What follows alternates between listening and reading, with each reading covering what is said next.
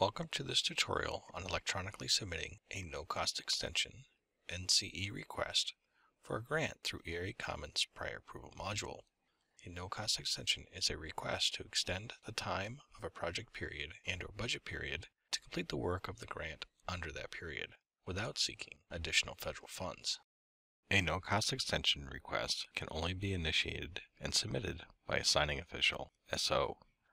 The request through the prior approval option can only be initiated under these criteria.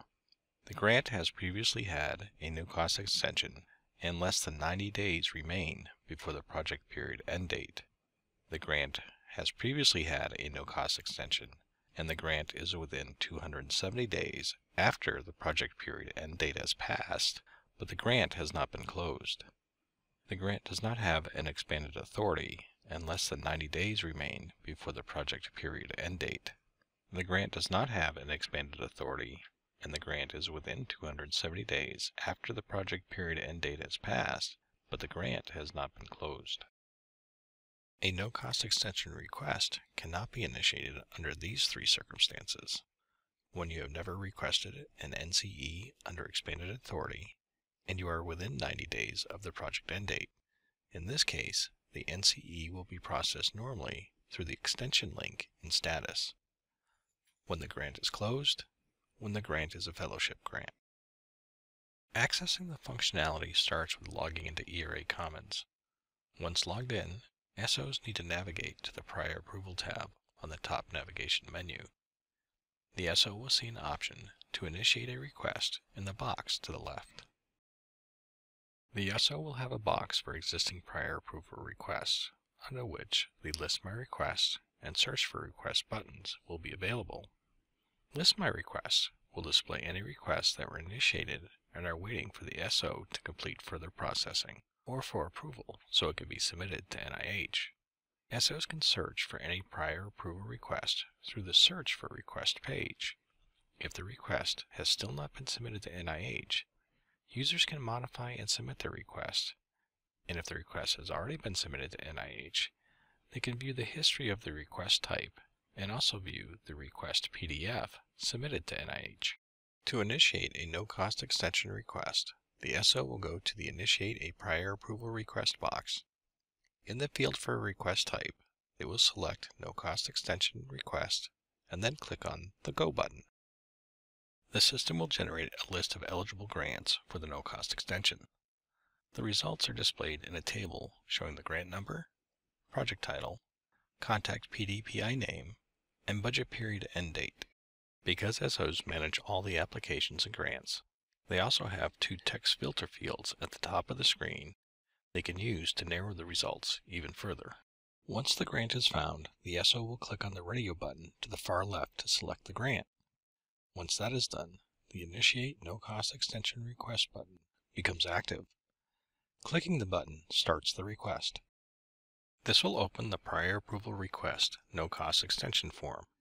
The Application Information section will display the applicant's information like PDPI username, name of PDPI, Grants Management Specialist details, Program Official details, the grant number, application title, institution name, budget period, and project period. In the Request Details section, it will display the request ID, a system-generated ID number, the number of months the SO would like the project to be extended. The system will then automatically update the proposed budget period end date and the proposed project period end date fields. If there is any unobligated award money remaining, that amount is entered into the Amount of Unobligated Balance field. The SO must also specify if the PI is to maintain measurable effort during the extended period by selecting either yes or no from the drop-down for the corresponding measurable effort field. For grants where human subjects or vertebrate animals are involved, the IRB or IACUC approval date will need to be completed. The SO can upload one PDF document for each of the following sections: Progress Report, Budget Document, and Justification Document. Each document cannot exceed 5 megabytes in size. The exact details of what will be needed in these uploaded files will be outlined by the awarding IC. To upload a file, Click the Upload button, navigate to the desired document, and select the document. When the upload is complete, you will see a green box appear above the Upload button to indicate a successful upload. The name of the file will be displayed below, along with the date it was uploaded. You can review the file by clicking on the View button, or remove the file by clicking on the Delete button. Hitting the Cancel button will bring you back to the prior approval screen, after confirming that you agree to lose any unsaved data. If there is still more work to be done before submitting to the agency, the request can be saved as is by clicking the Save button. You will see a green confirmation message at the top of the screen when the save is complete. The SO can now submit the request to NIH by clicking the Submit button, which changes the status of the request to Submitted to Agency. Once the request has been submitted, a PDF document is generated based on the request submitted. This PDF document can be viewed in the Search for Request tab. A notification is sent to the SO, GMO, and PO of the grant when the no-cost extension request is submitted to NIH. This concludes this tutorial on electronically submitting a no-cost extension request for a grant through ERA Commons.